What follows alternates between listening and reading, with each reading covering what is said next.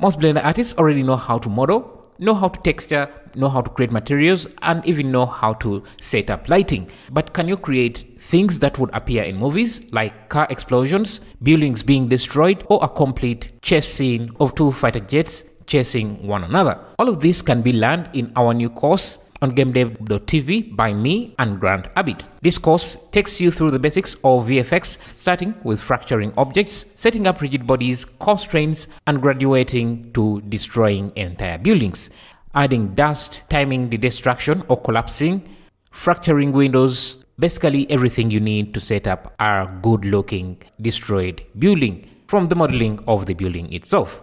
And for those of you who follow the channel, we do this type of stuff on the channel, but because the limitation with YouTube, trying to please the YouTube algorithm, is always hard to do step-by-step tutorials. So the tutorials are too short, and most of the concepts and things that need to be taught have to be skipped to fit in a 10-minute tutorial that YouTube likes. We created a comprehensive course that is detailed with about 5 hours of content that goes through everything you need to know when creating VFX. We don't just stop at destroying buildings or animating fighter jets. We also look at how to create a full ocean water body that is rendered in Eevee and Cycles with foam, shockwaves, and other details to show the impact of the jets flying over the ocean. We also expand on what we have learned in previous chapters by creating a car explosion, starting from creating a missile projectile that strikes the car, then creating a rigid body car object seeks to move.